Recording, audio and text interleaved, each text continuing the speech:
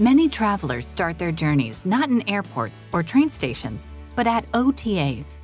Online travel agencies first appeared in the 90s, and since then, dictated the way travel businesses are run. Flights, hotels, holiday homes, car rentals, cruises, attractions. The whole itinerary can be planned on websites such as Booking.com, Expedia, Ctrip, and more. Sometimes, with the help of metasearch engines like Kayak, Skyscanner, and Google Flights, aggregators of offers and prices from a variety of OTAs and suppliers. Technology, specifically AI, made these businesses synonymous with the travel planning experience.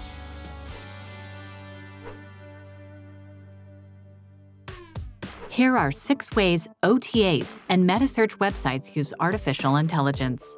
Let's start with one of the ways OTAs make trip planning easier: recommendation engines. Trip planning is a stressful undertaking. That's why customers gravitate to OTAs and metasearch sites for the ultimate convenience of comparing and choosing amid myriad travel options. But often, too many choices can be worse than too few. And in travel, this is extremely complicated because ordering a book versus deciding on which property you're going to book in Rome, which you have 8,000 choices, right, to find the best choice for that specific customer. That's why recommendation engines are the bread and butter of OTAs. eDreams Odigio, a European online travel group owning 5 OTAs, reported that after implementing AI into their search engines, 3/4 of users ordered the first option recommended to them via search.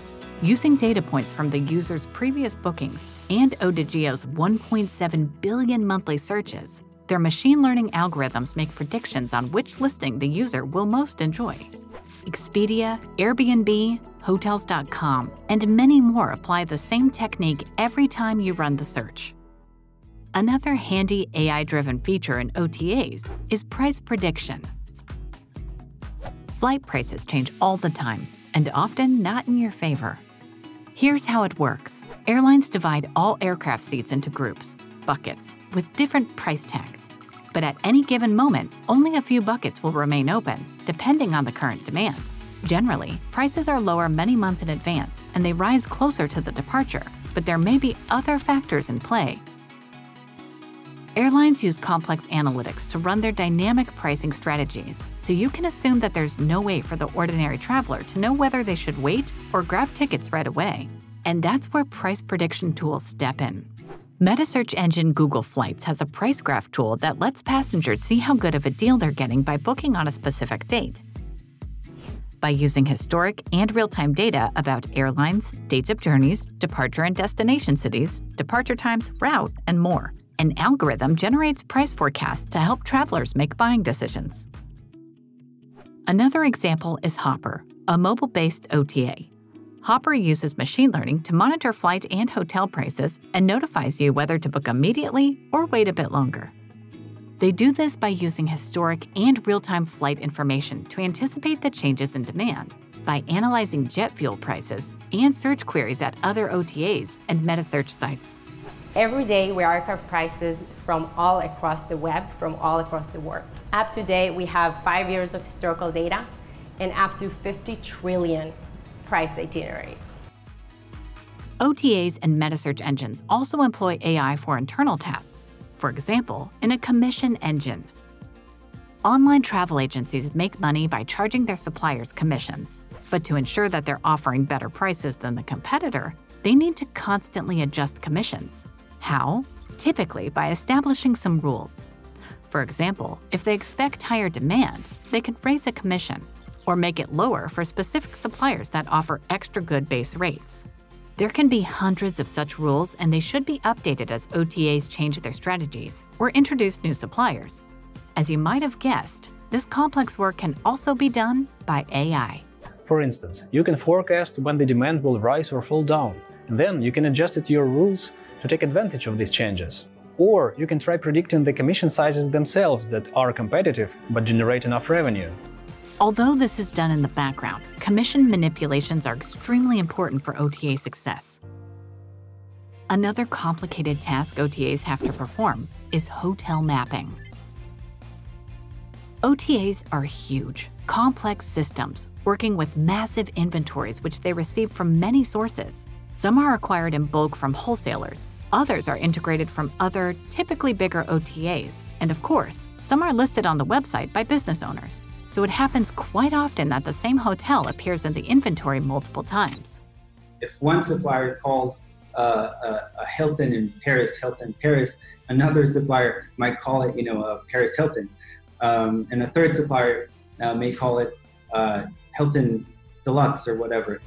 The process of fixing these discrepancies is known as mapping. Formerly done manually, now hotel mapping is often performed by AI, using natural language processing that can make sense of text, the same way we humans do, in deep learning algorithms. Hotel mapping tools merge inconsistently named properties from different sources into one to avoid duplication. Next, travel websites dedicate a lot of effort to the development of virtual agents. At the start of 2020, Trip.com Group, one of the world's largest travel companies with 400 million users across all of its brands, received 10 times more customer requests than pre-pandemic. This surge of troubled customers provoked the company to rapidly upgrade its automatic chatbot.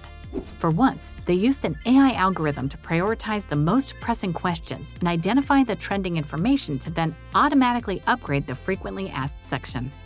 Expedia also responded to the travel crisis by launching an intelligent assistant for both travelers and partner travel agents. Using machine learning, virtual agents can answer straightforward questions and consider travelers' past actions.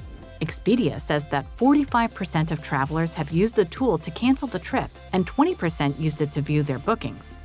Conversational AI is one of the trickiest to create, so don't expect any of these customer service chatbots to follow an intellectual conversation.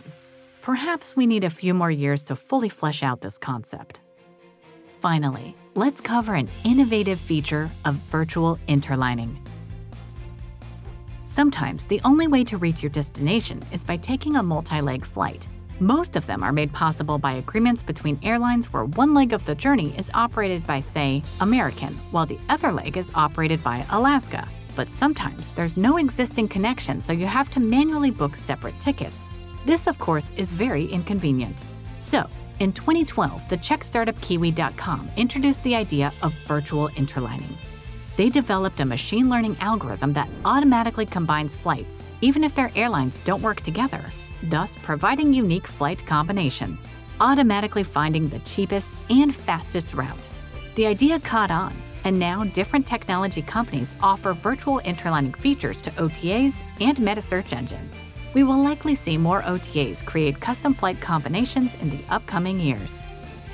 We'll see travelers who have the opportunity to create and plan their own stopovers. I think we'll see the multimodal solutions where you're combining rail, where you're combining bus.